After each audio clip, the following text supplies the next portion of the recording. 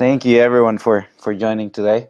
Um, my name is Esteban Soto. I'm CEO Americas for Altum Technologist, and as mentioned before, I'm joined by my colleague Shabana Ahmadzai, who is the Director of Services, and our client Todd Harter, who is the lead food technologist for the Morningstar company. With this presentation, first the main idea would be to present you a case study um, of our software-guided power ultrasound in order to improve product quality and prevent heat treatment equipment fouling.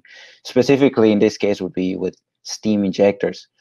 In the beginning, we'll go first through each company, just explaining what we are doing, and then also Morningstar's take on innovation, how they are taking new technologies into practice in their plants. After that, I'll explain more about what our technology is so that you have a better idea of understanding each part of it and in relation to the case study. So it gives you a better image of what we're doing. And then after that, we'll go through the case study. When it comes to Altum, we're a Finnish company. We have been founded back in 2016 out of the need of companies to or industrial facilities to get rid of fouling issues without stopping production. So what we are doing is that we are the only company to use software-guided power ultrasound to remove fouling from industrial equipment without the need of stopping production or using toxic chemicals. Later on, you'll see what we mean more about this. We have done more than 50 projects worldwide from South Africa, Japan, European countries, now North America and South America. I'm actually based here in the US in our office, and our headquarters are in Helsinki, Finland. We have about 20 employees, and we speak 9 languages in order to support the needs of our clients around the world. The reason why we're here is because we have been working with Morningstar already for the last couple of years. They are the biggest ingredient tomato processor in the world, and with that comes several issues when it comes to not only fouling but also product quality due to burn on or different kind of dirt in their process. So this is why we started partnering up with them. Unfortunately, I believe Todd is having some issues to connect. So we can move forward, and I'll let him present their company and their take on innovation as soon as he can join. Going through what we do, first of all, just explain a little bit of what is fouling. I'm sure that many of you already know that this is a global issue. It's basically dirt or different kind of organic deposits or scaling that can appear in different processes, in pipelines, heat exchangers, valves, you name it. And the big issue here is that there is the need of stopping production to clean them. It decreases process efficiency because a dirty equipment can't be as efficient as a new one or a clean one. Then you need to clean it. You will then use different chemicals to do it, and if you don't treat it correctly, it will cause also product quality issues. The cost of production loss due to industrial fouling in heat exchangers alone is about $200 billion of the annual GDP in the top 10 economies. So if you add even more equipment like heat exchangers, valves, pipelines, valves, then you will get a lot of losses there. And this is what we are aiming to solve. We created this technology, which is externally applied ultrasonic transducers with a clamp-on device, so that we can, through ultrasound, we can penetrate the structure of the equipment, of the target equipment, and clean the inside. It is really easy to install. We can clean the equipment without stopping the process, or also prevent fouling from happening. And we do this with data-driven software, so all remotely. No need to be adjusting the software there on site. We can divide the technology in three. So in this case, the main part is the software. So it's the brain of our technology. Without it, it's not possible to control high power ultrasound to the level that we do. We can predefine different parameters with the parameters of the process from our clients, so that this is ready to go as soon as our system is installed. The user don't need to interact with the solution, or in this case with the software. We are taking care of everything remotely. Then we have the central unit, which basically translates electricity to ultrasonic power. It is made robust so that it can easily go through the wear and tear of a normal industrial facility. And then we have the transducers with the mechanical attachments, which is what makes it also very special, which is because it's really easy to install. You don't need to have a special degree to do it. Really anyone can install the device on the equipment. When it comes to applicability, as I mentioned, the ultrasound control happens through software. It allows us to focus exactly the power where we want, which is very important in different kind of scenarios, like in heat exchangers or heat treatment processes. It is applicable to fluids and liquid carrying equipment made of steel or their alloys and fiberglass. And also it's, as I mentioned, really easy to install. It's one of the key aspects that we looked at when we were designing our solution, that we wanted this to be as easy as out of the box ready-made solution, so that you can just clamp it on your device and that's it. No need to do any modifications to your equipment while production is running. You just install our system and that's it.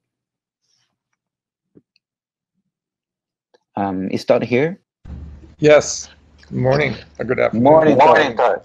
Thank you for joining us. Thank everybody for joining us too, and thank everybody for having a career in food production and beverage processing, for making wholesome, safe foods.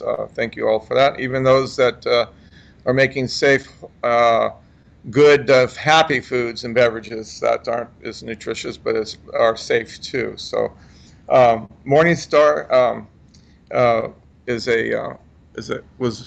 was founded in 1990 by Chris Rufer, and he had founded this company based off of two principles, which allowed us to grow to where we are. And those two principles are: no one has power or coercion over anyone else, and people must keep their commitments to each other. And that's what we do in our R&D group and to this organization.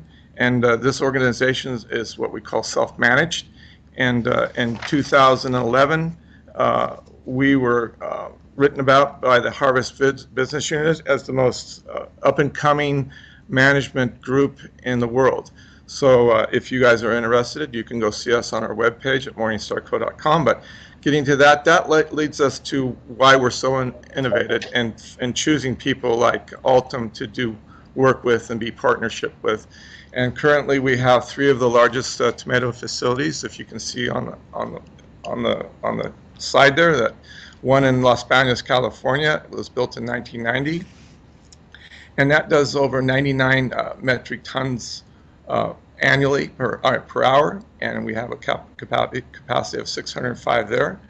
And the other one in Williams is 1,225 metric tons per hour.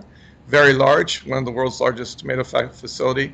And then the one here in Santa Nella, which is also the second largest. And now you can see why it's so important, that why we keep our food safe and free of material like burnt products. So if you go to the next slide, please, Esteban.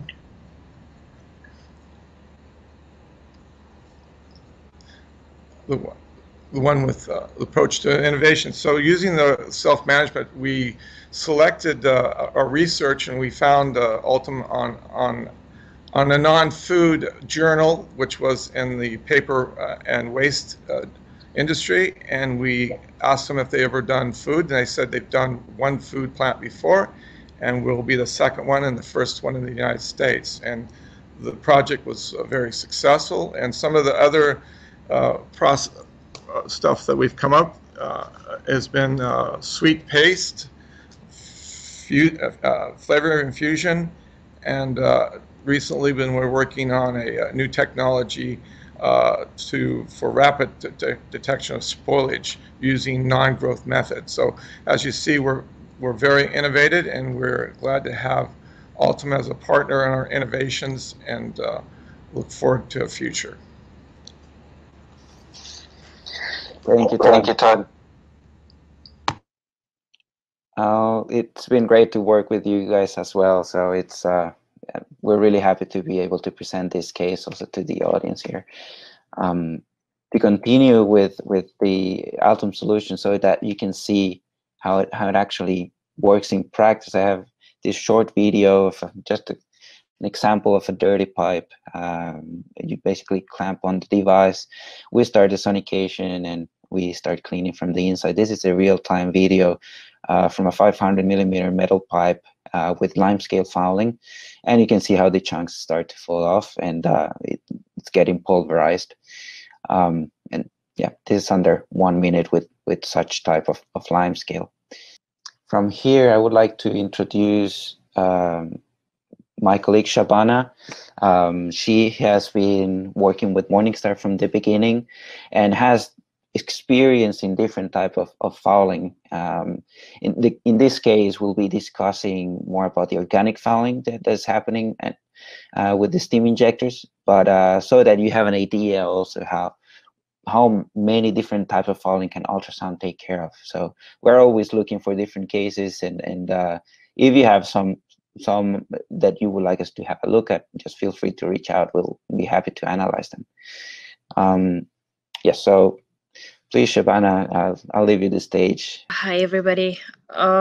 So basically, as Todd earlier pointed out, they got in touch with us in 2018, asked us if we are able to look at their process. Are we able to, in any way, or shape, or form, assist in preventing burnt on in the at the end product? Should there be a possibility for that? Well, we literally got together. We went through their equipment, we went through their process, and we chose the steam injectors as a place to do a pilot, because as Todd earlier mentioned, we had only worked with one other food company and their product was different. So whenever there is a new product, if we don't have any experience with them either in the lab or with our customers, and our customers are slightly unsure of how do we really work, then we have this approach where we say that, okay, we do it the way we do it, so that we show it to you guys, we prove that it works, and then we go from there. So roughly the way it went was that when we picked the steam injector, we picked it because of the fact that during the sterilization process, the tomato paste would get attached to the inner walls of the steam injector and to the steam nozzles, which would over time burn due to the high temperature, and it would either not only cause fouling on the inner surface of the equipment, but it will also potentially contaminate the end product with burn particles.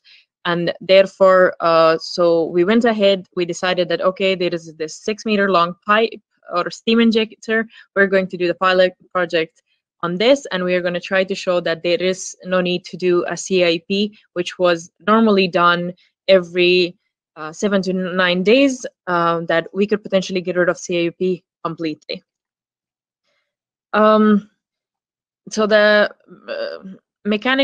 so the type of mechanism behind fouling cleaning that we use in most cases is cavitation, and cavitation basically occurs that when you introduce sound into a liquid and you create vibrations, you form bubbles, and over time the bubble expands, and eventually when it reaches its threshold, the bubble collapses and it implodes, and it releases energy that basically in layman's terms scrapes off the fouling that is on the inner surfaces of the equipment. And these cavitations, they are very hard to produce normally, not produce, but control normally. And that's where basically Altum's software comes in. And with our software, we're able to control the power levels and to create or to focus the ultrasound energy so that the energy that radiates from the equipment into the liquid, that also like under the cavitation threshold, so that basically removes the fouling off of, or again in layman's term, pushes off the fouling off of the inner walls of the equipment, and then product flow, like liquid flow inside the equipment basically takes the product with it along further down the line. When it comes to Morningstar, it's more about prevention, right? So that there's a So we're getting to it. So can you go to the next slide? So with Morningstar, that's the mechanism of cleaning. But with oh wow, we're going to talk about so with Morningstar, it is prevention, and we're going to get to that in 1 minute. But basically, the idea is that our system, as Esteban said earlier, it's fairly modular, it's fairly simple to attach. And in the case of Morningstar, we used one of our two mechanics, which is the one on the left, which is designed for smaller pipes. It's very easy to attach. It's basically roughly 2 pieces of metal that have been designed specifically for that case, put together, bolted from both sides. But we also have another mechanical attachment that is more modular, more adaptable in size and dimension. And those have been used for cases where the diameter of the vessel, it doesn't have to be always a pipe, it has been larger. And the largest vessel we have worked with was roughly like 16 meters in diameter. So equipment size has not been an issue for us, whether it's with Morningstar or in other cases. So yeah, with Morningstar, as I said, we used the clamps for small pipe. You can see it here in the images. They were basically clamped around the steam injector, and the location of the clamps were decided so that we wanted the maximum amount of impact with the minimum amount of transducers or input power. And we wanted to make sure that the effect that it has, it is both in both directions, because the clamps were placed in the middle, like roughly in the middle of the pipe.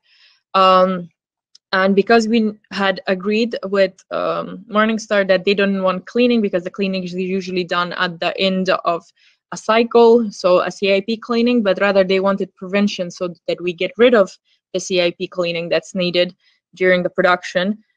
So we adjusted everything that was necessary on the software side. We turned it on and we let it stay. Because 2019 was more of a pilot project session, we went together with Morningstar, we selected different lengths or segments of time to see that, okay, the first is the standard 7 to 9 days, or like, okay, it was able to keep it clean for 7 to 9 days. What if we can double the time? And then we tried to do triple the time. And last but not least, the last segment of the production was 34 days. We were able to keep the entire steam injector clean for that 34 days in 2019. Because the results were so great in 2019, Morningstar thought specifically with his team, they were convinced, and they decided that why not in 2020 get rid of the need for CIP completely. So this year, we were able to keep the steam injector, as you can see on the right side image, clean after during the entire production season, which was roughly 85 days. And there wasn't any need for any form of stoppage, whether it's due to needs for CIP or any other issue. And there was no burnt particles found in the end product. Basically, as a conclusion to the prevention case in the steam injectors, what I can say is that process conditions, they varied across industries, across the same industry, and even on the same side with the same customer. But that's why we have built our system with different, all of these aspects in mind. We utilize AI, we use real-time IoT technology and cloud-based computing to do remote monitoring, so that, for example, when our customers tell us that, okay, now I see indication of potentially the steam injector nozzles accumulating tomato paste around it, that it's so that we prevent the burning from happening, then we can increase or decrease or adjust our parameters or power levels and all that stuff. So basically our entire system, well, I guess is modular. It is very, yeah, it's very, I think, user-friendly and very, Adjustable. Adjustable, thank you. When it comes to different other applications, how do you see it, Shabana? Not just for burn food residues, but other cases, right? The easiest thing would be to say that we're not industry or scaling or fouling type dependent. We can work with almost anything. Well, but if we stick to food safety and the food industry, we have not only been able to assist with removal of burnt food residues in both sterilization and pasteurization. We have been able to prevent scaling, formation of fat, or if there has been blockages in where CIP is not able to reach, we have been able to help in that. We have been able to remove as well as prevent formation of biofilm. We have done CIP optimization. We have our system has been used in treatment of food sludges and increasing of dry material, both in the food industry as well as of the in other industries. And basically, in general, the good thing about ultrasound is that it's able to help and work with a lot of different processes. So if there is a chemical reaction or a homogenization or something that you want to push and increase or make it more efficient, ultrasound is usually used for that stuff. And because our system is so diverse, we have been able to help our customers with that aspect too. So if there is even a little bit of a question that whether our system is able to help you in your process, whether it's cleaning, prevention, or chemical process optimization, I think the best way is to just get in touch with us and ask us that, hey, is it possible? Because, well, the sky's the limit. Thank you. And yeah, to add to that, you have here also our contact details, Shabana, mine, and Todd's. So in case you would like to get in touch with us for anything you would like to discuss, just feel free to reach out. This presentation will be also shared with you through the organizer, so that you can also share this with colleagues or anyone who you think would be interested in the topic. Yes, and we are in the expo section, so if you guys want to pop by over there, check stuff out. If you have any questions, you get to see some of the stuff there, and feel free to get in touch with us and ask us anything. So we have a few minutes for a Q&A. Yes, thank you for your nice presentation. Of course, very interesting. And yes, so it's an international presentation, what you are doing in different places of this world. So yeah, if anybody has some questions, please let us know. Of course, I will share it with you. I have a question here. So Yeah. Alexander says, what is the regulatory status of this technology? Is it something that needs to be authorized locally before being used in a new country? To be honest, no, unless you are dealing with pharmaceutical industry in the US, then you would need to be FDA approved, but otherwise, no. The entry barrier levels for our technology, it's super low. We don't need any special permit for that. For other industries, then it depends, but yeah, usually there's no regulatory status that we need to take care of. Okay, thank you very much. I'd like to thank also Todd that he took the time to join us. Thank you so much. You've been a great partner as well. And I would like to add that, by the way, Todd is here completely and utterly out of his own free accord. He's being such a he's been such an amazing I guess I consider him as a coworker in a sense that he's been helping us a lot. He's been very open, and he's been doing this all of his free will. There is no like financial transaction or anything between us in that regards, that he's just here for the love of technology and for the sake of sharing knowledge.